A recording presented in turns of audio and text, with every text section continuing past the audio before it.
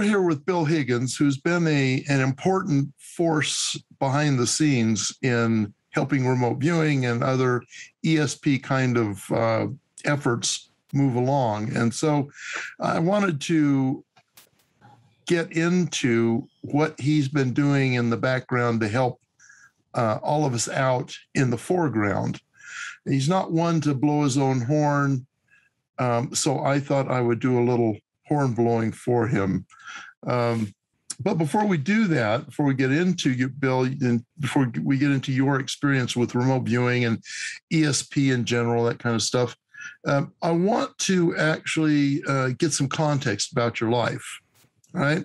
So now I know you spent a lot of time in New Jersey. Is that where you're originally from? Is that where you grew up?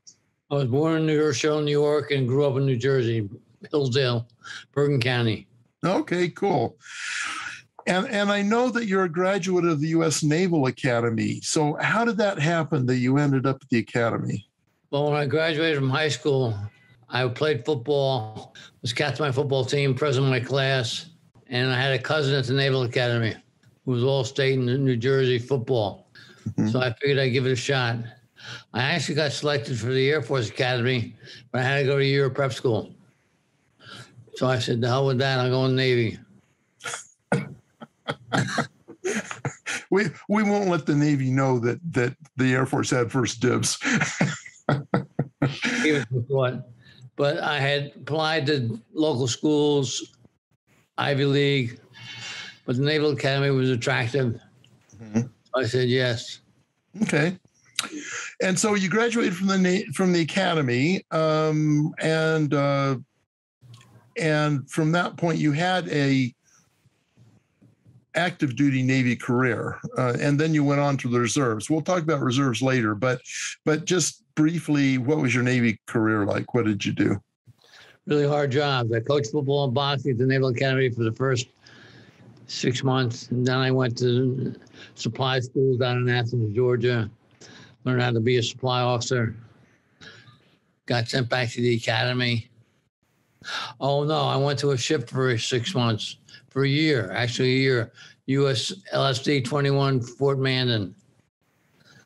Okay, cool. Fell down the ladder and hurt my knee. Oh. I hurt my knee playing football in the Navy and had 2 knee surgeries. That restricted me to going to limited duty and rather than going Navy line and flying. I actually wanted to be a pilot, but jumping out of a plane would have been bad. Dang it. So how many years active duty?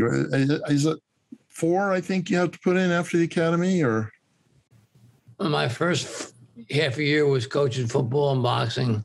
Yeah. Then I went to supply school down in Athens, Georgia. And I went to Fort Mandan. Yeah. Hurt my knee on the board of the ship. Got sent back to the Naval Academy in the supply department. I was assistant mess officer, officer inspector of uniforms. What a combination. Really? Football and boxing. And then you got out. What was the next step in your life? I went to the FBI. Spent 3 years in FBI agent, Cincinnati, Cleveland, and Newark. And what were your most interesting experiences, I guess is the word, with the FBI? Well, I did general criminal, fugitive work, chasing people down. I had 35 arrests my first year in the Bureau, on $1 million in recoveries. Then I got involved with white-collar organized crime. And as I say in the FBI, that's where I had my Waterloo. This is 1975, 74. I was told to stop an investigation into a white-collar organized crime guy who was heavily connected to the German Republican Party in Cleveland. And I said, fuck you. Okay, we'll have to edit that out, Bill. Want to keep this family friendly, so. I continued my investigation, and the Bureau said, Higgins, we told you not to do this anymore. This guy is bankrupting one company a month. I'm sorry, what? He was bankrupting a company a month. Oh. He was a scam operator. And he was making millions of dollars. So I decided to investigate anyway. And then I ended up getting my head kicked in. And I don't have a memory of how it happened. All I know is with a fellow agent over at his house. The next thing I wake up, I'm home in my bed on the way to the hospital with a fractured zygoma, blood all over my left eye, and nobody telling me, Bipkus, what happened. I had surgery, had to recover, and when I leave from the bureau, again, not thinking that there was any criminal activity involved in the bureau, but very suspicious. Nobody giving me any answers as what happened. Oh, and they wrecked my car in the process. So I was a little pissed, to say the least. Okay. Well, what did you do after the bureau then? I went back to work with my real estate company, my family's business in New Jersey. And I went back in the Navy on full-time Naval Reserves. Okay. And Desert Storm came along in 91. I volunteered for active duty and was sent back as the Deputy Chief of Staff of the Navy's logistics operations in the Mideast. Mm-hmm. I was a captain by this time. And what some listeners won't realize is that a Navy captain is the equivalent of an Army colonel. So you were pretty high up in the ranks. Right. I had a whole supply operations in the Mideast under my purview for all the forward logistics sites, Hurghada, Egypt, and all 116 logistics ships, Navy supply ships and Navy ships. So I had a pretty decent job, and I had a big staff. And we were in Bahrain, which was kind of calm, wasn't anybody shooting anybody. It was a very interesting experience. Mm-hmm. Sounds like it. So there's one other event in your Navy career that I'm aware of that I think is interesting. So do you want to tell us what you did with all those Army tanks? Oh, I went back in the Naval Reserve, Norfolk. And someone came across my desk about 3,000 excess Army battle tank, M60 battle tanks. Something prompted my thought, iron makes good artificial reefs. So I said to the Navy, let's turn these 3,000 Army tanks into artificial reefs. And I contacted the state of Florida, and they said they would take them all yesterday. And they said it would generate about $5 billion in revenues for the state of Florida. So we ended up using the Army Material Command, transporting the tanks from Anniston, Alabama, to the Gulf of Mexico, the state of Florida, all on the coast. We sank tanks. It was the largest artificial reef program in the history of the United States, in the history of the world. And so what they did, I guess, was provide fish habitat and places for divers to explore. Exactly. Now, I did have an interesting experience. I dove on one of the tanks. We were sinking them in off of Alabama. And as you would know it, I got the bends. Oh, yeah. And to explain to folks who might be listening, bends is where you get excess nitrogen buildup in your blood if you've been too deep in the water and come up too fast. That's what happened. Mm-hmm. All the lessons in the world I took about diving, I didn't come up slow enough. Mm. So that slowed my diving career down for quite a bit. Yeah. Well, it's very dangerous and very painful. So that must not have been a particularly good experience for you. Well, at the time, I flew back to Washington not knowing I had the bends, and that was painful. Mm. All your joints start to hurt as you get nitrogen blood vessels, nitrogen air bubbles in your blood. And that was an experience that taught me not to take too lightly the idea of diving. Well, if you don't do it right, it can be dangerous, of course, like a lot of things. So, all right. And now you're living in New York. Well, I guess you continued the real estate career during that time, right? I got involved with Princeton Engineering Anomaly Research Lab down at Princeton University. Yeah, let me put you on pause for a minute because I'd like to. Well, that's kind of your first encounter, right? One of my questions was going to be, when did you, as far as you recall, when did you first hear the words remote viewing and learn about it, and how did you feel about it at the time?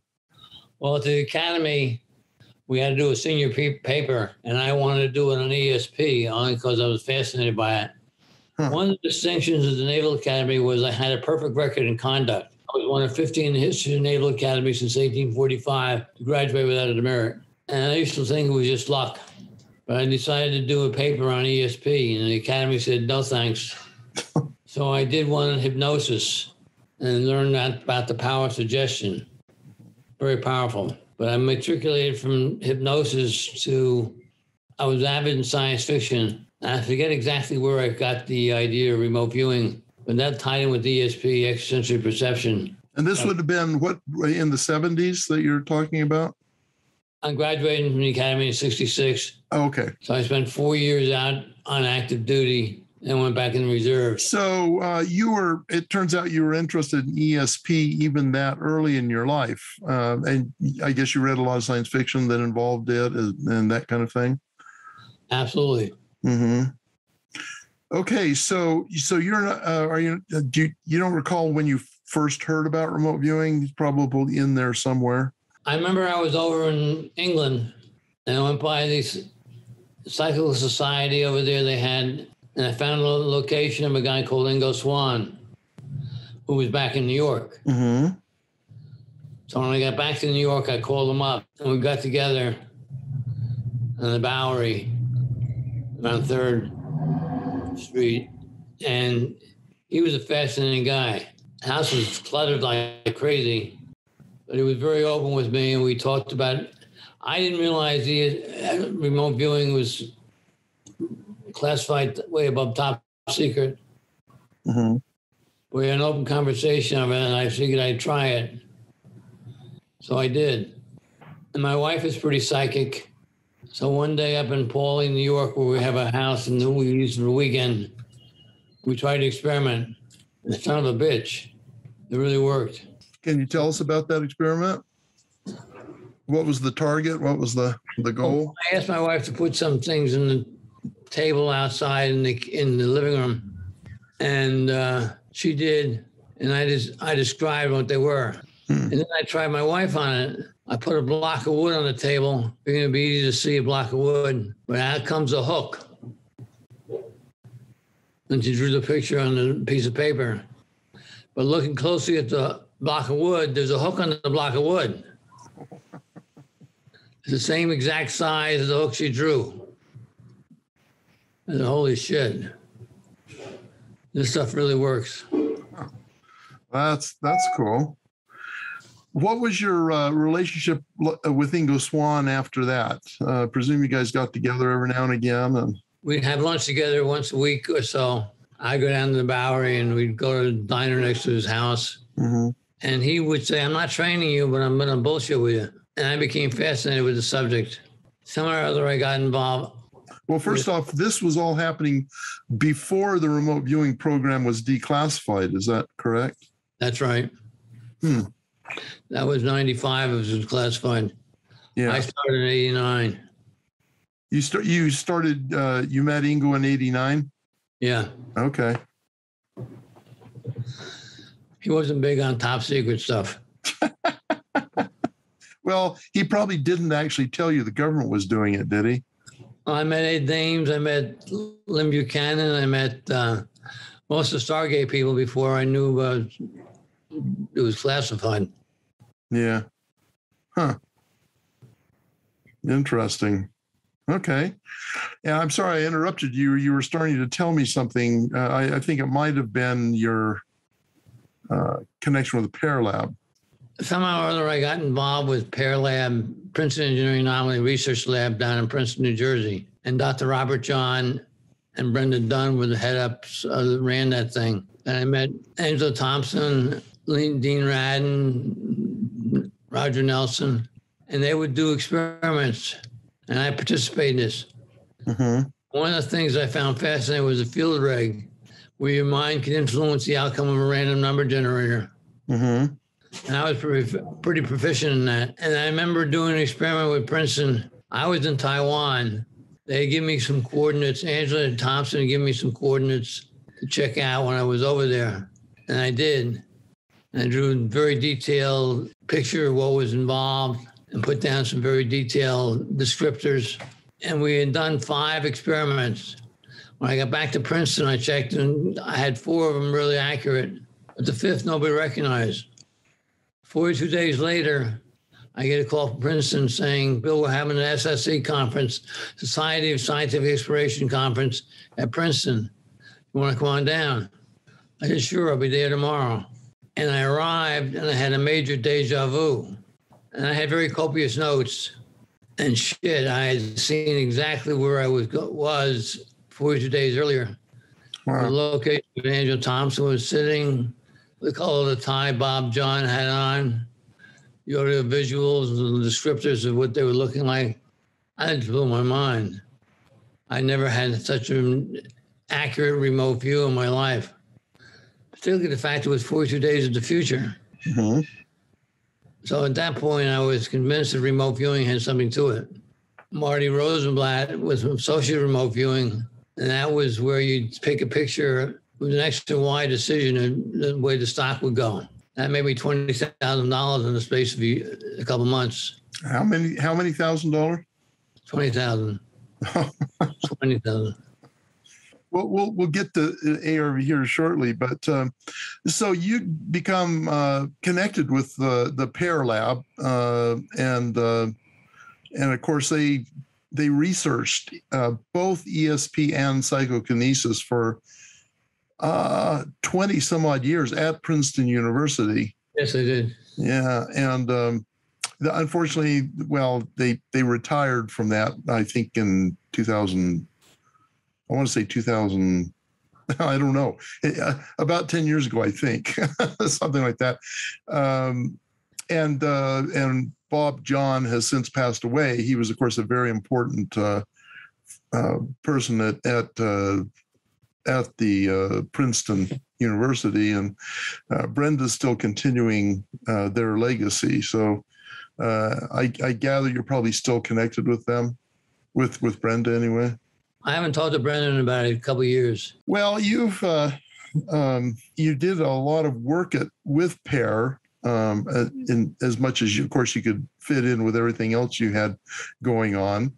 What other things did you get involved with there? Well, it's mainly the remote viewing and the field reg. Mm-hmm. I was very successful. One of the things I found fascinating was I was in the car driving to Princeton, and I was operating the field reg experiment. When I got back to Princeton, I was amazed how accurate I'd been and influenced the outcome of the field reg. I found that geographical distance and geographical location had no relevant bearing on what effect you had on the effect of the field reg. Which means that the whatever the phenomenon is, it's independent of space and time in some way. Yeah. So I know. Well, actually, before we get too far away from your experiences with Ingo Swann, any particularly interesting stories that you can tell us about your interactions with him? Well, Ingo was a fascinating guy. He would constantly tell me, I'm not going to train you, Higgins. Mm-hmm. But he did. Everything he said was a training lesson. And I was fascinated by his ability to see things and his ability to get me to see things. I can't even remember any specific experiments.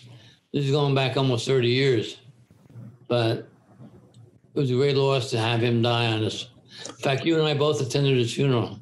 We did. Yeah. In fact, you were gracious enough to let me stay in your Fifth Avenue apartment at the time, and I much appreciated that. But it was a good event. We had, of course, I won't say everybody that was close or important. Ingo was there because some folks couldn't make it, but as many as could who had some connection with Ingo were present, and it was really great. It was almost like a family reunion of people who weren't necessarily family, but they did have Ingo Swann in common, and it was great. Yeah, he was a fascinating guy. Yeah. Okay, so let's go back to Pear and whatever happened beyond that. What else did you have going on with them? And well, spent a lot of time with John Valentino. Mm-hmm. He incorporated Sileron, which I became a heavy investor in. Yeah, Sileron was the company you'd mentioned. Field Reg, so that's the word field, and then REG. REG stands for Random Event Generator. And so maybe and Sileron went into business to actually try and commercialize that. that technology. And so what can you tell us about that? Well, I lost contact with John after about 5 years ago. Mm-hmm. But he had developed a way of having a light change color with intention. You just think it red and then turn red, think it blue, it turn blue, think it green and turn green, which is pretty fascinating. Mm-hmm. And I think we made some money on it, but I don't think a lot. Yeah. Of course, they did other stuff too. They had a portable REG, random event generator, that you could actually test to see if you had some intentional influence over. I used it actually in my remote viewing training with students and in some experiments where I'd have the random event generator running in the background, and then we would do a remote viewing experiment, and then we'd check the generator to see if our consciousness is interacting during this remote viewing session had affected it. The way that works, of course, for those who might be listening, the REG has a readout on it, and the goal is to try and make it go from random to actually non-random. And there's a graph that shows you when you go beyond randomicity to actual intentional interaction with the machine.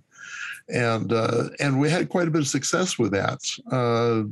During remote viewing sessions, you'd see on the graph that you then got a record of, you'd see how it would go from just random behavior to becoming and I can't think of the word they used at the moment, but it become a consistent, non-random sort of a indicator. And it was really quite interesting. Exactly what we could do with that, I don't know, except that it shows that there's this non-local connection that it can be demonstrated with a machine that was normally random. Anyway. Well, tying in my research with hypnosis back at the Naval Academy, mm-hmm. my senior year, and linking it with random number generator, I found that you could evaluate the mood of a crowd by the events indicated on the random number generator. And the power of suggestion could change the outcome. Actually, this is a good idea to do with Facebook. How would you see that happening? Put a field reg in the room and see what influence it has. Interesting. I was just thinking about what we were talking about. Mm-hmm. That was the first indication of influencing people just by intention. Mm-hmm. Very much like subliminal hypnosis, where you can do certain things to make people suggestible. Mm-hmm. They'll end up doing it. Except this would be a form of suggestion that has no apparent physical connection between people. Well, when somebody watches Facebook, there's no connection there except Facebook. Right. That's what I mean. Yeah. I just thought about that. That would be an interesting concept. Let's see what we could do with it, huh? Okay, so you were an important person behind Celeron, and I guess I think they've now gone out of business. I think the idea didn't catch on with the general public, maybe because it was too hard for them to get behind. Now, oftentimes people, if they don't understand something, they don't really pursue it. Valentino, I guess, has gone on into the investment world. He's become quite significant out there. So one of your experiences involved precognition, where you actually perceived the meeting you're going to go find yourself in 42 days later, but had no idea you were going to be there, yet you're able to actually perceive it and describe it. So that is, I think, sparked an interest in precognition ever since, has it not, with you? Oh, absolutely. Mm-hmm. What do you think about precognition? What do you think's going on? Well, the thing that I couldn't understand is how I could see something exactly as accurate as I did 42 days in the future when I didn't even know when I was looking at it. Mm-hmm. And I had written copious notes on and kept them. And it's always amazed me how accurate I was. Mm-hmm. I think it was interesting more. Angela Thompson was sitting right next to me. And in the meeting, Angela was sitting next to you in the meeting. and I had written her name down as TOMSUM. Ah. Not knowing Angela Thompson for Adam, I said, how the hell did I do this? It was really weird. And what are your thoughts today? What this is about 20 years later. It's about maybe a little more than 20 years later from when that happened. What are your thoughts today about precognition, how it may work? Well, I think time is irrelevant. It's amorphous and it can be changed and intercepted anytime you want to try it. Mm-hmm. Now, with the fact that the field reg indicated you could change the outcome of a random event, life is very indeterminate. Mm-hmm. So intentionality runs the program. You can intend things to happen and they'll happen. Maybe it's not as concrete as that I'm saying, but certain intentions can affect the outcome of random events, which is life. So predetermined outcomes can be established by intentionality. Mm-hmm. Now, how effective it is, I don't think you can move the stock market, but you certainly can evaluate where the stock market's going. Mm-hmm. Until I had some medications taking for some stuff I was doing pretty accurately. But what happens is your mind can see both pictures and right back to where you were with no decision as to what's the best one. So you're talking about associated remote viewing here now, and what you're suggesting is that, for want of a better term, you're being psychic and trying to determine which image you're going to be shown, which corresponds to a future event, right? And that's people who don't know what ARV is, or that's going to confuse them. But I'll put a link here somewhere so that they can find out what it is. But what you're suggesting is, your mind can actually see both images, and if that's the case, then you're back to square one, because you can't predict an event that you can't get a specific prediction out of, right? So that's where I started losing money. Yeah. We call that displacement in ARV, where you see both targets and in your head, and yeah, you do start losing money then. That's the discipline master. Say again? That's a discipline I didn't master, how to eliminate displacement. Yeah, that's a problem that we haven't solved yet in this world, in this particular domain. So all that has to do with ARV, and I know you've been very much involved in that for quite a while. You go to all of Marty Rosenblatt's conferences that you can attend, and you're really quite a supporter of all of that. So I guess you probably, not only do you want to help the field out, I think you probably enjoy those things too. They're very successful. I enjoy them a lot. Yeah, I remember you being so one of the premier remote viewers in the world today is Joe McMonigal, who was one of my colleagues at Fort Meade in the military remote viewing program, and you've been associated with him and followed him in his career for quite a while. What can you tell us about Joe? I met him at the Ryan Research Center. It was Ed May years ago. I was down there for some function that I was totally not involved with Ryan.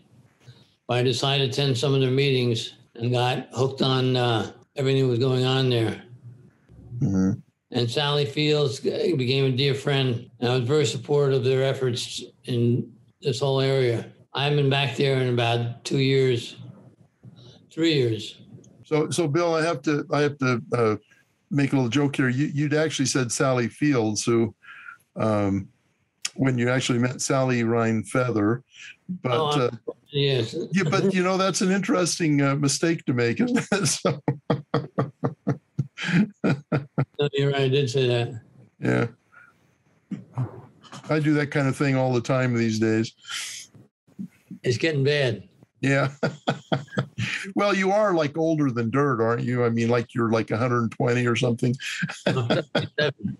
77. Okay. And I know you've had some health challenges lately, which has kind of slowed you down a bit. And sorry that's the case. But I did really enjoy seeing you at the remote viewing conference last month. That was great. Yeah, I got Parkinson's disease about 3 years ago, mm-hmm. which is a pain in the ass. I have to walk around. So I'm working out every day, but I'm not doing as much running as I used to do.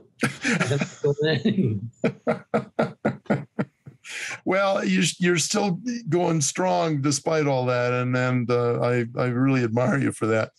So you got connected with the Rhine. You actually are behind the scenes in a number of organizations. You want to tell us about that? Well, I got Rhine, I got Pear, I got Irva. I'm involved with Irva for I don't know how many years. For like forever. You've been treasurer for 10 years. Say again?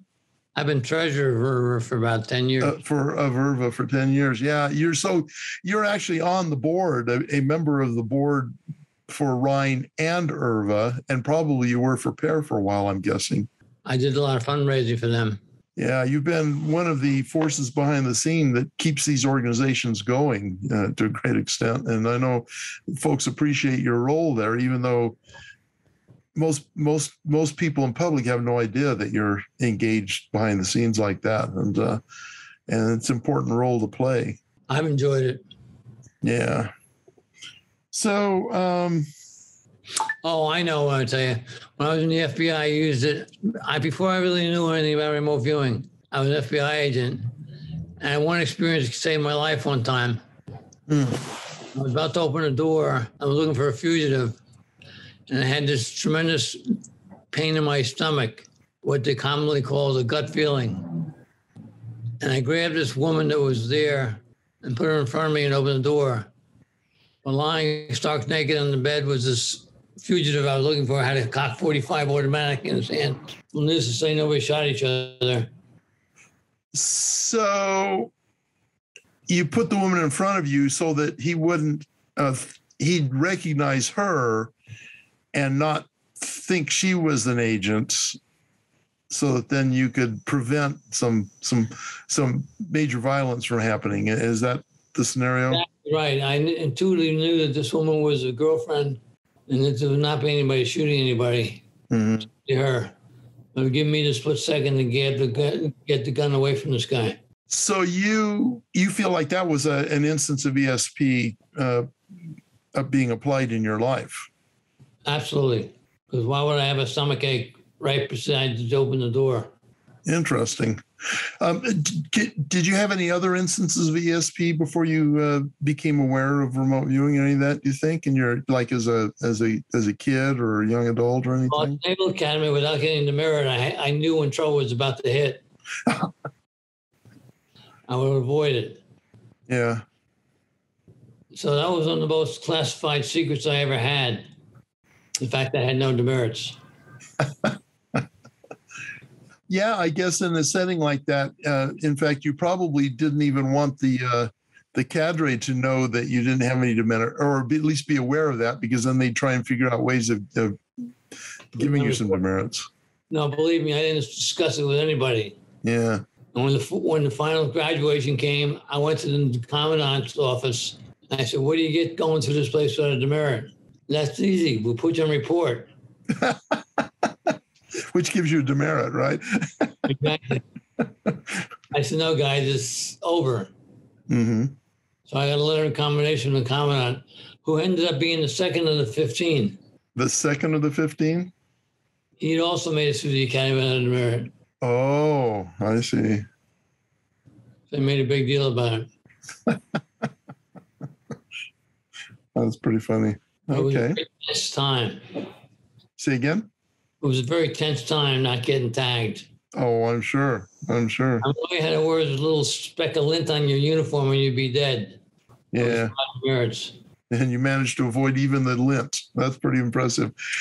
I remembered what I was going to ask you. And it had to do with Joe McMonagle. I started talking about Joe, and then I forgot the connection I wanted to make. So you've had a number of experiences with Joe, including one in one of the ARV conferences where he actually lost you some money, right? Yes, he did. I bet on him and he was wrong. You want to tell us that story? I can't remember it. I forgot it. Oh, man. Yeah, you just don't want to get crosswise with Joe. No, he's a very nice guy. Yeah, everybody likes him. Okay. Well, is there anything else you want to tell us? There's probably something I should have asked you and I didn't remember, but. No, thanks, Paul. I appreciate being asked these questions. It's an interesting field. I wish I knew more about it. But when you do it and it comes out right, you say, what the fuck? Yeah. Excuse my language. But it's like, how could that be? I should ask, what does your wife think about all this? You had that little experiment with her and she was successful. What does she think about your involvement now? Oh, she doesn't even talk about it. She just does it. Yeah. She can look at a person and tell you everything about them. She's remarkable in that way. I have to be very careful. Can't try to fool my wife on anything. Well, she's, of course, a person of quite a bit of influence in her own life. A lot of folks probably don't realize that you're married to Barbara Corcoran, who is, of course, a very successful New York real estate developer and one of the sharks on Shark Tank. And I can imagine that she probably, her innate talents, whether she does it overtly or not, has probably contributed to her success in the field. I attribute everything to I've been successful with to her. Yeah. She's amazing. We used to go to these conferences down with organization called RELO, real estate. And she would have card reading parties. And she'd read tarot cards for everybody. Oh, wow. And one conference, she had the people lined up to get cards read. Mm-hmm. No, she just looks at the cards and tells you everything about the person. Huh. Does she still do that at all, or is that all the time? Huh. No, she's a practical application of ESP. Mm-hmm. She doesn't admit it. She just doesn't. And I think that most of her success in business is because of her ability to read people. In fact, when she makes decisions on buying things in Shark Tank, mm-hmm. PLs don't make a thing. Profit and loss statements don't mean anything. It's the reading of the person that makes her decide whether she wants to go with this deal or not. Mm-hmm. And she's pretty accurate and very successful. That's interesting. So in many ways, you guys make a good partnership. Well, I should be very careful not to do anything she doesn't like. That's great. Well, Bill, thank you for spending the time here with us, and I'm sure that people are going to be quite interested in your story. Maybe as you recall things, experiences in the past, we can talk them over and maybe figure out how to make those available too, if you're interested in doing that. Love to do it. Okay. All right. Well, thank you very much, and good luck. We'll certainly stay in touch, and despite your health issues, I look forward to seeing you still active in the community as much as you can be. So good luck with that, and enjoy. Thanks, Paul. Talk to you soon. Okay, you betcha.